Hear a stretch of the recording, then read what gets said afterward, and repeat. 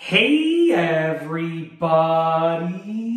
I'm here today to show you and tell you how to do a djembe drumming solo. This will be an easy peasy tutorial, so let's get right into the video. That's right, I said that. This will be an easy peasy tutorial, so that means it'll be super duper easy peasy. It'll be super easy. Let's get right into the video. So essentially, when you're leading up into your djembe drumming solo, you're going to be playing along a basic beat. So most likely, you're going to just be playing along to a beat along with other instruments, just like this, you know?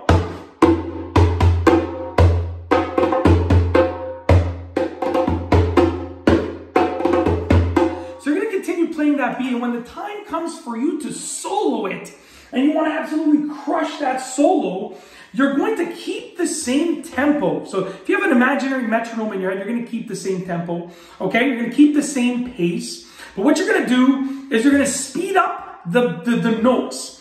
So essentially, if my metronome is going doom, doom, doom, doom, doom, right? I can keep that beat, but I can...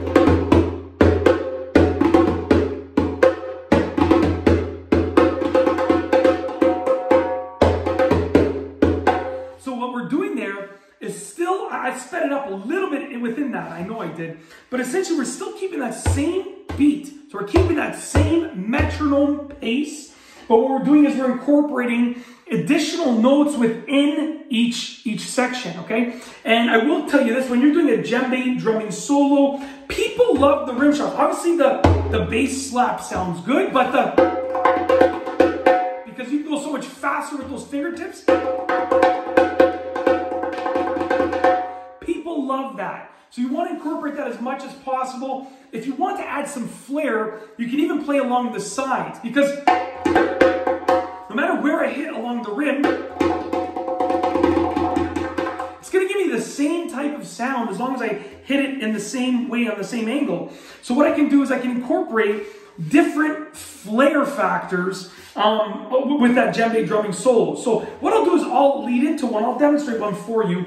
We're going to keep the same pace, but I'm going to add in a lot of flair. So let's keep the same pace. So we're going to start off with just a basic beat. Let's get prepared here. I've been doing djembe videos for the last, I don't know, about half an hour or so. You've probably seen them come out over the last couple of days. So my thighs are really sore right now from holding the drum like this. But anyways, because I'm also sitting on one of my kids' play chairs over here, as you can see, it's literally one of my kids' play chairs. So, anyways, we're going to get to the solo so I can actually relax my legs. Okay, so let's get a basic lead in just like this.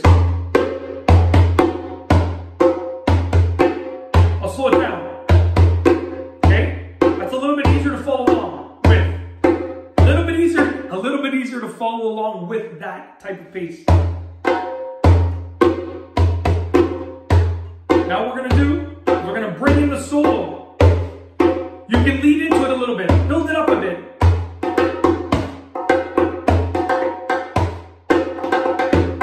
See, building it up. Get the crowd ready. When they're ready,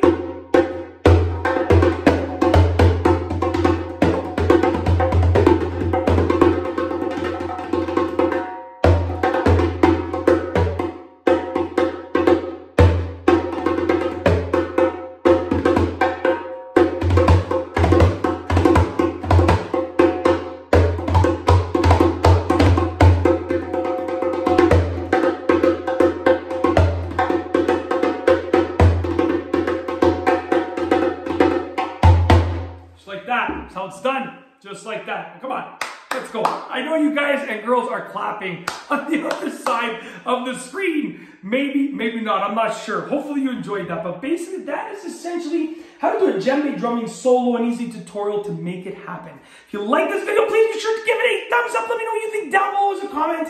And of course, be sure to subscribe for more great videos just like this one. And that's all I have for you today. Thanks for watching.